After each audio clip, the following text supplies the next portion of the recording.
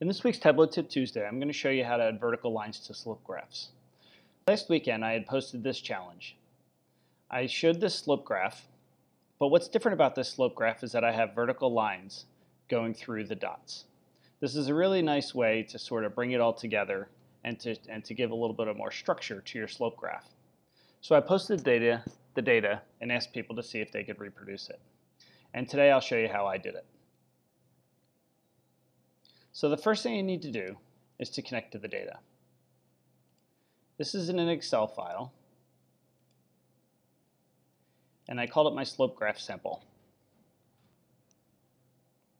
When I look at this data source, you'll see that I have my fruits and then I have east and west split up into two columns. Well, the first thing I need to do is I need to pivot these. So I'm going to highlight those two columns, click the drop down, and choose pivot. I'm going to rename this field to region and rename this one to sales. Go ahead and give my worksheet, my data source a name. And then I'll just go ahead and go to sheet 1. From here, it's pretty straightforward. The first thing I'm going to do is I'm going to put sales in the rows. And I get a bar chart. And then what I'm going to do is I'm going to put region in the columns and divide it up by fruit. So I'm going to drag fruit to detail. And then to build the slope graph, the first thing you do is you change it to a line. And you can now instantly see that you have a nice little slope graph. Okay, so I'll maybe make it a little bit wider so you can see it a little better. But the problem is when I right click on this axis here, I have no way of drawing a vertical line. So this is where it gets a bit tricky. So the first thing I need to do is I need to create a calculated field. I'm just going to call this my region number. And what I'm going to say is if my region is equal to east, then 1, else 2. So that's basically assigning a number to each of my regions. And you'll see Tableau puts that in the measures area, but really I want this to be a dimension, so I'll just drag it up. So now what I need to do is I need this region to be continuous. So I'm going to right click and make it continuous.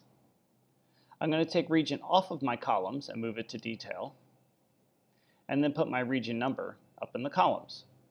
And you'll see now I have two little dots. Okay, so from here, what I want to do is I want my path to go across my regions. So I'm going to move region to path. And now I have my nice little slope graph. Okay, so now on the slope graph, I like to have dots on the end. So I'm going to put region in the view again. And this time, I'm going to change it to circles. From there, I make it dual axis, and then I right click and synchronize. All right, so great. So now I've got my little slope graph. I want my dots to be in front, so that's good. All right, so now what I need to do is I need to just go ahead and drag on a reference line. So I'm going to put a constant line for my region number at 1. And then I'm going to edit my reference line. I'm going to leave it as a constant, but my custom label is going to be east. My line is going to be a dotted line, and I'm going to maybe make it like a light gray, something like that. Maybe even make it thinner. All right, so now you can see I've got east down here at the bottom. So let me edit this. And what I want to do now, oops, sorry, that's not quite right. So let me take one of these off. Nope, that's okay. Let me right click on it again. And let's format the reference line. And my alignment in this case is going to be in the center, and it's going to be at the bottom. And I'm going to set my shading to 100%, so it covers up the white line. Okay, great. So now I need to drag on another one. Actually, for now, I'm going to go ahead and take this second region off because I was getting two reference lines. So let's go ahead and put the constant line on again. And this time we're going to put it at 2. And then let's edit this reference line. And this time again, we're going to choose it to make it custom and set it to west. Make it a thin dotted line. And then right click and format. Make my shading 100% again. And then my alignment is the center bottom.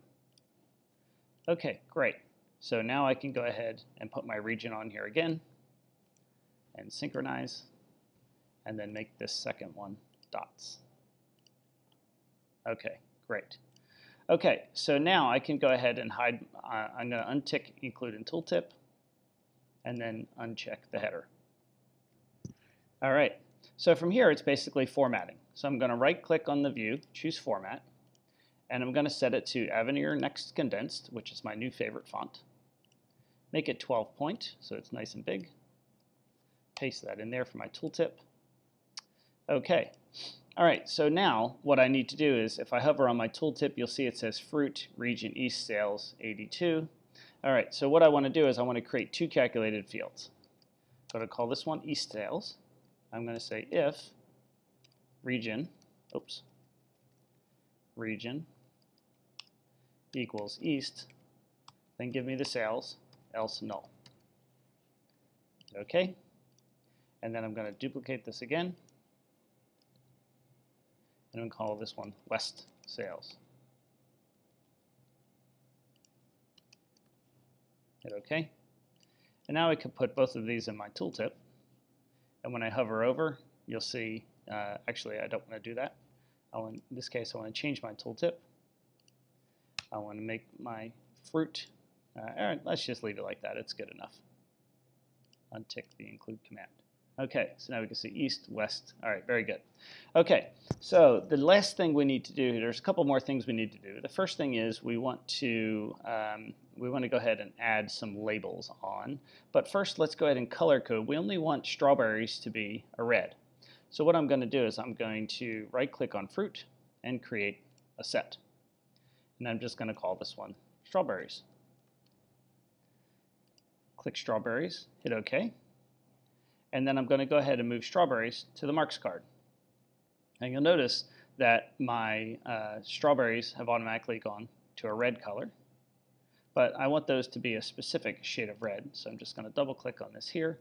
And what I've done is over here in my notepad, I've gone ahead and picked the hex code. Oops. All right, hit OK. Oops. And for some reason Tableau did that. Okay, so now I've got my reference line, I've got my nice little lines here. It looks like these probably need to be formatted. What are these? Okay, those are 12. Okay, that's good. Okay, so the next thing I'm going to do is I'm going to format my view. I'm going to go ahead and get rid of my row and column dividers, get rid of my zero line, get rid of my grid lines. Okay, so the last thing I need to do is I need to go ahead and label these marks. So first I'm going to hide my sales header. And on my lines, I can go ahead and I want to put, so on my lines, I want to label maybe the right-hand side. So what I'll do is I'll turn on label, show marks, line ends. It looks like I need to go ahead and set the default number format for my sales to be currency in dollars to 0 decimals. Okay, but all I want for my line ends is I just want to label the ends of the lines. And let's go ahead and choose to match the mark color. So that looks pretty nice. So now on the dots, I only actually want to label these on the left-hand side. So the first thing I'm going to do is I'm going to just go ahead and drag East Sales to the label. And then I'm just going to go ahead and drag, let's go ahead and put the fruit on the label as well. Okay, you'll notice everything turned up. So I'm going to go ahead and tick on the label and uncheck my label marks. That might seem a bit strange right now, but you'll see why in a second. So what I'm going to do is I'm going to highlight just the circles, and then right-click, mark label, always show. And that'll show it for just those. So now I need to clean my labels up a little bit. So I'm going to come in here, and I'm going to put my fruit at the beginning with a space, and then that. All right, maybe center. Okay, so we get something like that. And then I need to align them, align them to the left center. And then in my font, choose to match the mark color. All right, and then the last thing I do is I throw them together onto a dashboard. So I'm going to drag the sheet onto the dashboard. Go ahead and remove that. And I want to make this, let's say about 550 width or 600 by maybe something like that. Okay, that's good. And then my title is going to be something like this. And what I like to do for my title is I'm just going to go ahead and unbold that, maybe make it about 18 point. And then for my strawberries, I'm just going to go ahead and pick my mark color. I think that's the same color. Is that the same color? Let me check. Yep, 15759. Okay. Hit OK. And now I have a nice little slope graph with some lines in there. So hopefully you found that useful. And it's a neat little trick, a neat little way to go ahead and add these vertical lines by changing your dimension into a continuous measure. So if you have any questions, just send me a message. Have a great day.